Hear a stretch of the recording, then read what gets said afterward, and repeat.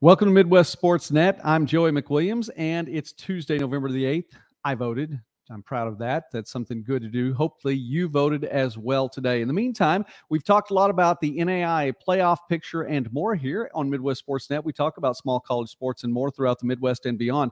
And one of the questions we didn't get to in our most recent video, I want to address right now, as well as talk about something else in football, NAIA in particular. So let's go over those things really quickly now. The first thing is, what about MidAmerica Nazarene? We talked about so many different playoff possibilities and different things that could happen in the NAIA. If you'd like to hear about those or watch those, please go to one of the other videos that we have on that, a couple of videos we previously put out very recently on Monday and one on Sunday as well. In the meantime, let's talk about MidAmerica Nazarene. That was the question that came up because MidAmerica Nazarene still has a chance to win the Heart South in football, and that will be on Saturday, Senior Day in Olathe, as the Pioneers are going to be hosting Benedictine. Now, the Ravens come in a top 10 team in the NAIA coaches poll, 9-1 on the season, 4-0 in Heart South play.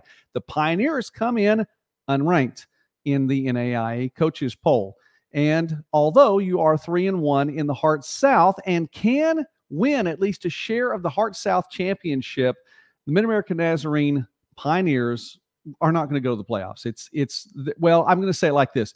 There is a 0.001% chance. There's always a chance. You never know what's going to happen. But what it would take to get there would just be really, really a monumental feat because you'd have to be in the top 20 in the coaches poll. So it doesn't matter if you've won your conference championship, and you would have the tiebreaker at that point too, because you would have won head-to-head against Benedictine, who also would have been 4-1 at the time. So tiebreaker comes in. I understand that. Now, I'm not even factoring in Evangel right now, so Valor folks, don't be upset at me about that. But the chances for MidAmerica Nazarene to make the playoffs are virtually non-existent. It's about the same thing as what it is for Texas Wesleyan, who could win a share of the conference championship in the Sooner Athletic Conference on Saturday as well, and would have a tiebreaker in a three-way tie, but it's not going to happen. Texas Wesleyan has about the same percent, 0.001. So that's just the way it works out. So I wanted to address that issue. And it's unfortunate because MidAmerica Nazarene is not getting the national attention that it deserves right now. 7-3 on the season. It's been a good year. You've been playing in a tough Heart Conference against what is historically a tough Heart South division. Coming away now, 3-1 on the season, have a chance to go 4-1. We'll see how it all works out. It's kind of like the volleyball team, MidAmerica volleyball team. Let me go ahead and stay here for just a moment. MidAmerica Nazarene, 27-1 on the year, just now has made it into the top 10. Another ranking will come out tomorrow. Not rating, but ranking. We'll talk about that on the channel in an upcoming video. But top 10 could be a little bit higher when it's all said and done at the end of the regular season.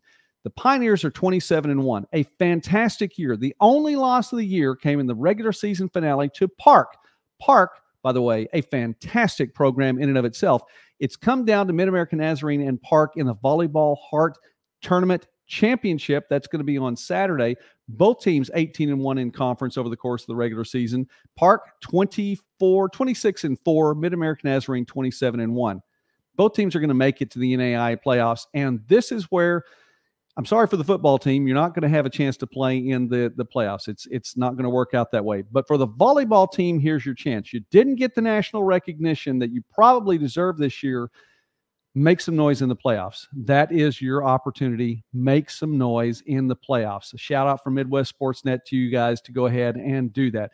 One other thing, too, while we're talking really quickly, and that is football. Now, football from the playoff perspective, we've talked about that, though. The Victory Bowl is an opportunity in the postseason as well. It's hosted by the NCCAA, the National Christian College Athletic Association. It's a good bowl. And at the top of the list of teams that are available right now to play in this, members of the NCCAA who have football teams who've been a part of this through the course of the season, Ottawa of Arizona has the highest rating right now, and that is a rating with them. Again, we'll have that in an upcoming video. Has the highest rating right now. Ottawa very well may make the playoffs in the NAIA, so wouldn't be playing in the Victory Bowl there. The next two teams down the line are Southwestern Assemblies of God and Concordia in Ann Arbor.